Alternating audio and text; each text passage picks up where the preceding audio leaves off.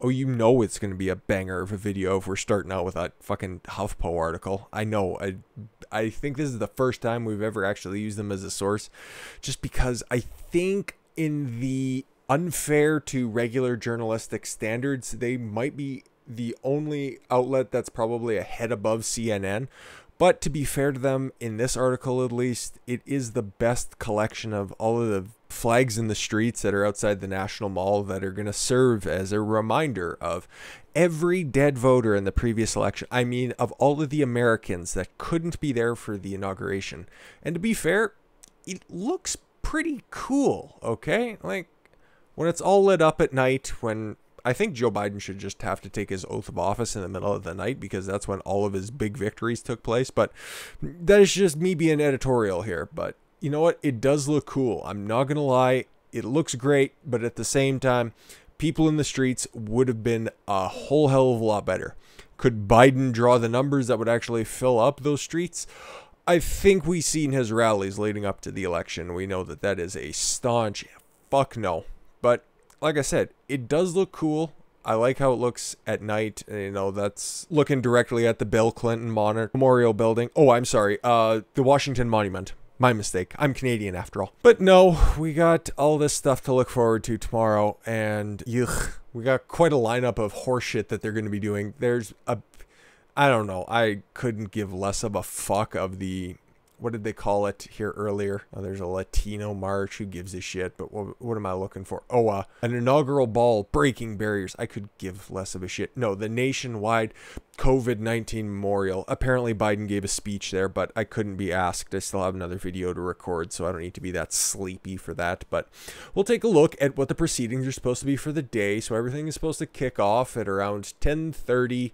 I don't know if this is proper to my time or if that's Washington local time. Pretty sure this is Washington local time, so everything's supposed to start kicking off at about 10:30. So all of those reporters that'll be down there, nobody else is allowed to be there, but it's going to be streaming on literally everything, and I can't wait to see the numbers, especially the numbers when Joe Biden has to put his crispy old hand on that fucking Bible. He probably is going to be wearing gloves or something so it doesn't burn his flesh, but I just can't wait to see the thousands and thousands of people who turn in. I didn't say tens of thousands for very specific reasons, because the fucking guy only has, what, 600,000 people subscribed to his YouTube channel where all of the clips from every speech get put up. And if you want a hearty belly laugh for the most popular politician of all time, remember, 81 million votes can't be wrong, and don't bother trying to ask if you can clarify those numbers. But to only pull 600,000 YouTube subscribers and to get about what average of about 1,200 views per video. Oh my god, it's so great that this is all going to be virtual, and you'll be able to watch it on YouTube, Facebook, Twitter, Twitch, Amazon Prime Video, Microsoft Bing. What the fuck? How do you watch stuff on Bing? Whatever. News Now from Fox and AT&T Uverse Direct TV, and the Biden inaugural.org/accessibility if you don't have access to any of those, which how would you be watching this recap of things to come if you weren't able to watch on any of those other platforms? Anyways, but here's where it gets especially cringy, and it starts at what, 10 o'clock to coincide with kicking off of festivities tomorrow morning. The Presidential Inauguration Committee, that's what PIC stands for, I had to look it up, will host a first ever curated live stream for young Americans. I'd imagine this is probably going to replace a couple of history classes that are happening, and for any of the kids that are actually in schools right now, they'll probably have to watch this a dreck. For young Americans, before and during the inaugural ceremonies, the live stream hosted by award-winning entertainer and advocate, Keke Palmer. Should I know that person? Probably not. Will feature a special message from Dr. Jill Biden, PhD, MD, whatever. Commentary from historians Doris Kearns Goodwin and Erica Armstrong Dunbar. I'm sure that they do great work in their fields. I couldn't be asked to look at what they actually do. I'm sure that they're propagandists at some level. A segment on presidential pets produced. This is literal AIDS. If your kids have to watch this tomorrow, just make sure that they call in sick and just let them eat paste at home, because that would be less damaging to their brain than actually having to watch any of this crap. Oh, and then every living president, except for, well, the obvious one and the very, very old one, will be there so they can lay a wreath at Arlington National Cemetery in order to promise all of the fallen soldiers that they will not be alone for long, because there are some countries out there that just really need some freedom in the very near future. But that's all the highlights until 8:30 at night. Oh boy, Tom Hanks is hosting the Celebrating America primetime special because all of these celebrities have been cooped up in their homes for far too long, and they need to get out there because boy did they make such a big difference in this election, because remember, 81 million votes cannot be wrong.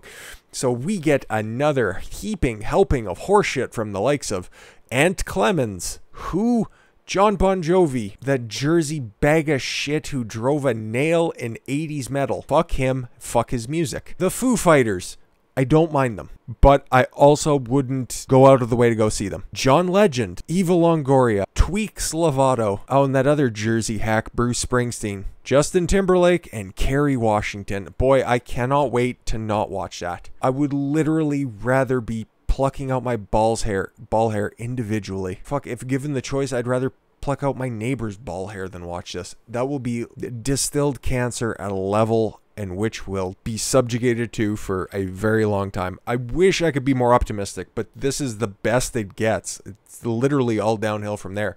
Because the 21st, Biden's first full day in office, he is just going right off the rails. That whole moderate thing is, oh boy, is it fucking way into the future. Because Biden's administration's economic policy to address the economy? No. Race, gender equality, and climate change. Because reasons. Well, I'd want to address the climate too. If my hair was that thin, I would not want it to be pushed anywhere out of place because I would just look silly. President-elect Joe Biden's economic team has signaled its intentions to be the first presidential administration ever to create economic policy based around identity-based issues like race, gender equality, and in addition to climate change. Axios reports that the incoming administration intends to build its policy around non-traditional subjects rather than adhere to traditional indicators of healthy economies like the GDP or debt ratios, because it will not perform well if it has to stand the test of time against traditional factors, because raising the minimum wage is going to immediately kill off any sort of recovery.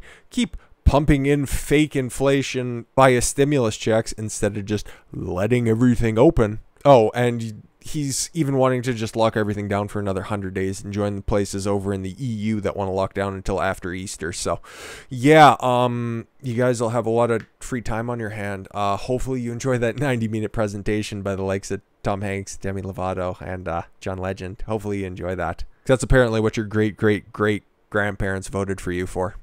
According to the Axios report, the change in policy will shift power from Wall Street to the Main Street because people in Scranton. Nah. The Biden D.C. administration made its first indication of the policy shift with Biden's expected nomination of Gary Gensler, a longtime opponent of Wall Street. If we take a look at his contributions, I highly doubt that he's an opponent of Wall Street, to lead to the Security and Exchange Commissions. He will be flanked by Senator Sherrod Brown, who will head the Senate Banking Committee. He said something stupid, and we'll have to go back to more of these picks in the future because they're going to be the people crippling the world's economy in order to facilitate the Great Reset. So just put a little pin and section off the name Sherrod Brown in your mind because we'll eventually have to get back to him. Axios has identified the planned economy policy as visibly to the left of Bill Clinton and Barack Obama. That's not good. That's not good. You could just throw George W. Bush in there because it was, for all intents and purposes, just the HW, Clinton, and Barack Obama. That was their entire economic malaise that we all went through. Like, everything was good under Clinton, but that was the peak. And that was when I was like shitting my pants. I was 2 or 3 years old when he first got into office. Biden's economic policies are being driven by the progressive elements of the Democratic Party and will be led by incoming Treasury Secretary Janet Yellen, who will be the first woman to lead the Treasury Department in 231 years. And she's the one who said a $15 minimum wage will have very minimal impact on the economy. She is fucking retarded. But not the worst one. Not the worst one. Figure this one out. Figure this one the fuck out.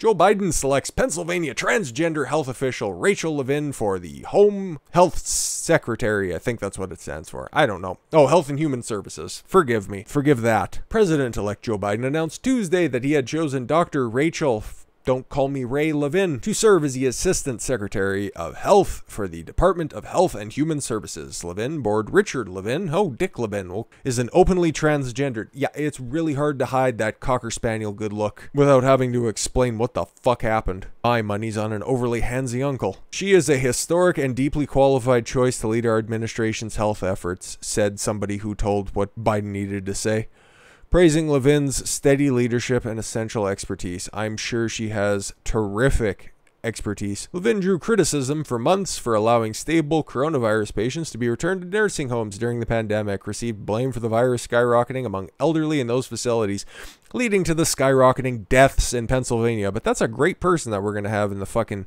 Health and Human Services Department, and not in an insignificant position. Yeah, an Assistant Secretary of Health. So that's just one of them. We got many more people, but who knows if they're actually going to get confirmed, because at least one goddamn good, 100% good senator still exists. Even though he got death threats, people showed up to his house. People accosted his wife and his young child. He even had his new book that's coming out taken off of one publishing house, and another one picked it up. I don't know who is, but I figured somebody would pick up the slack. We're talking about Mr. Josh Hawley, Senator Josh Hawley to his friends. He is making sure that the Homeland Security nominee, who we'll get to, and he has very good reasons in not wanting a quick confirmation to this fucking bag of shit. Senator Josh Hawley said on Tuesday he would place a hold on President-elect Joe Biden's choice to lead the Department of Homeland Security. He made the announcement hours after Senate Homeland Security Committee ended its hearing with Alejandro Mayorkas. Sure. Hawley said that he took issue with the answers given by Mayorkas about how he will secure the U.S.-Mexican border. I don't know, we just let them in. Mr. Mayorkas has not adequately explained how he will enforce federal law and secure the southern border, given President-elect Biden's promise to roll back major enforcement and security measures. I'm glad that we just covered all of the ones that President Trump put into place and that Biden's immediately going to reverse, because 11 million, probably a lot more than that, illegal immigrants, legal aliens, whatever you want to call them, and I will not call them undocumented, will be given amnesty right away because moderate Joe Biden's in place. Remember, guys, he's stability. No more malarkey from Joe. Just today, he declined to say he would enforce the laws Congress has already passed to secure the border wall system. Given this, I cannot consent to skip the standard vetting process and fast-track this nomination when so many questions remain unanswered. Delicious. Ah, boy. I wish there were a lot more like you out there, Josh. I have never said that before in my life. That's a joke literally only I will get. Mayorkas previously served as a Deputy Secretary of DHS on the Obama administration. He was confirmed in 2013. He did not earn any Republican votes in the Senate. Yeah, so why should we fast track him now? Do you think that he's improved his positions going forward? Highly unlikely. During an exchange on Tuesday's hearing, Mayorkas was asked about whether he would use $1.4 billion in funds slated for the border wall, a chief 2015 campaign promise of President Donald Trump. If I may strike at a fundamental point that I believe you were inquiring of, which is, will I follow the law and execution of my responsibility should I have the privilege of serving as the Secretary of Homeland Security? And the answer is yes, I will follow the law, and what I would need to do is to understand what law provides with respect to the obligations of funds to construct a border wall, and then see what the opportunities are to discontinue any such obligations. Yeah, so I made reference to it, I think, in a couple videos, and then also in the farewell address video that, yeah, Biden's going to be tearing up that border wall, and he is chief among the reasons why I'm thinking that, and it's fairly fucking obvious that they want to. Trump oversaw the, yes, 450 miles, and that's why he was down in Texas, not because he was staging a big coup at the Alamo, like a bunch of fucking creepy Q people were thinking. Linwood, fucking dork. About 2 years ago, Trump declared a national emergency to redirect funding to the wall.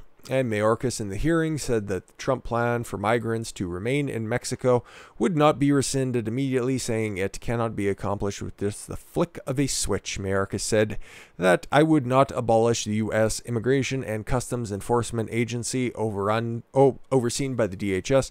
It came as some leftist members of Congress, including said the agency should be scrapped. Stop being so hoity-toity with your words, Epoch Times. That's just some of the insanity that we can expect over the next few years, and it's going to directly have an effect up here in Canada. Like we seen day one, the Keystone XL pipeline is supposed to be cancelled, which directly affects any sort of a economic recovery up here in Canada. Because if you're Justin Trudeau, the country ends at the Manitoba border, and anything west of that is just, I don't know, hillbilly land in his opinion. But that's where all your money comes from, fuckface. And all of that mass immigration, yeah, it doesn't just stay there. They just keep coming up north because there's free stuff across that northern border. But maybe that might just stay in the United States going forward because Biden's just promising everybody free stuff. Free healthcare, free amnesty, citizenship, that is, free money. Fuck it. You can all live on the government tit. Just see how weird it gets and who can be held accountable the next time that the vote rolls around. You just need to make sure that all of the election reforms need to get pushed through these House at the state level in order to enact real change, because we've seen that the laws weren't taken into account the first time, so you can't let it happen again. That is a part of turning this ship around, because they may or may not have played fast and loose with the rules the first time around. Wink, wink, nudge, nudge. You just don't let them do it again, because you see what kind of fucking insanity they're doing even before Kamala hip checks Biden out of the way so she can take that oath of office and become the 46th president. She's still penciled in for the 47. So if I was Trump, I would just start picking out the